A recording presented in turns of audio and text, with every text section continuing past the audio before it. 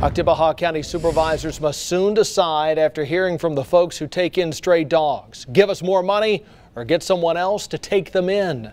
WTVA's Rhea Thornton is live in Starkville with a look at the situation that could affect animals in one of the largest local counties.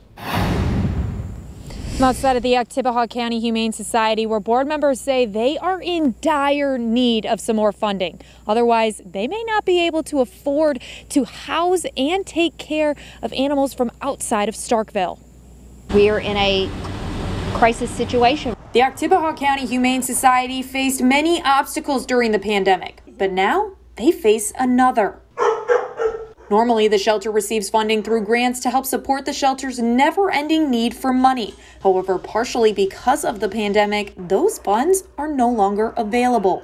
Board member for the shelter, Michelle Anderson, said their next turn is to the county. We are basically asking the county and the city to help fully fund the Starkville shelter.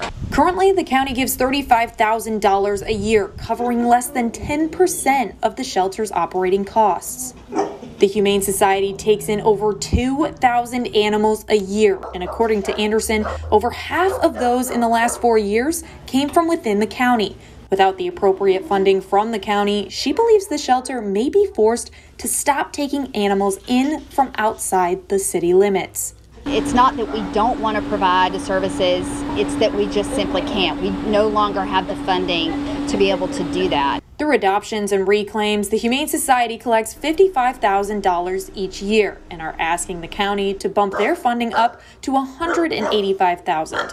Without that extra cash flow, Anderson worries for the animals without homes in Oktibbeha. There would be a lot of animals that are suffering, that are just out there suffering and not getting the treatment and the care that they need. Anderson said the Humane Society hopes to meet with the Oktibbeha County Board of Supervisors soon to come up with an agreement that satisfies both parties. Reporting live in Starkville, Rhea Thornton, WTVA 9 News. Anderson also said in the last 10 years, the shelter transported more than 16,000 cats and dogs across the country in the hopes of helping them find a forever home. That number caught the attention of Time magazine. A crew went to the shelter today to talk to workers about that program.